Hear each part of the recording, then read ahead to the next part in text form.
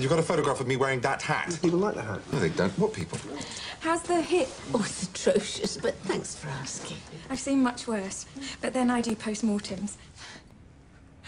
Oh, God, sorry. Don't make jokes, Molly. Sorry. Yeah. Thank you.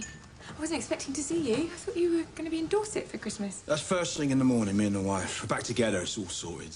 No, she's sleeping with a PE teacher. And John, I hear you're off to your sister's. Is that right? Yeah. Sherlock was complaining. Saying. First time ever she's cleaned up her act. She's off the booze. Nope. Shut up, Sherlock. So you've got a new boyfriend, Molly, and you're serious about him. What? Sorry, In what? fact, you're seeing him this very night and giving him a gift. Take a day off. Shut up and have a drink. Oh, come on. Surely you've all seen the present at the top of the bag.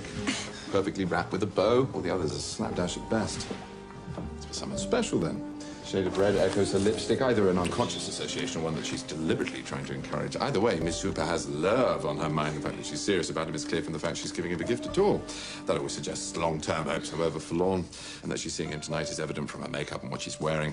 Obviously trying to compensate for the size of her mouth and breasts.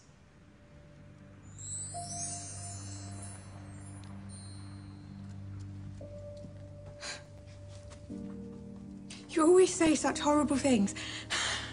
Every time. Always. Always. I am sorry. Forgive me.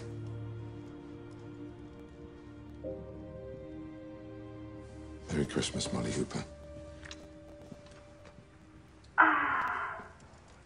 No, that wasn't... I didn't... It was me. My God, really? What? My phone. 57? Sorry, what? 57 of those texts, the ones I've heard. Thrilling that you've been counting.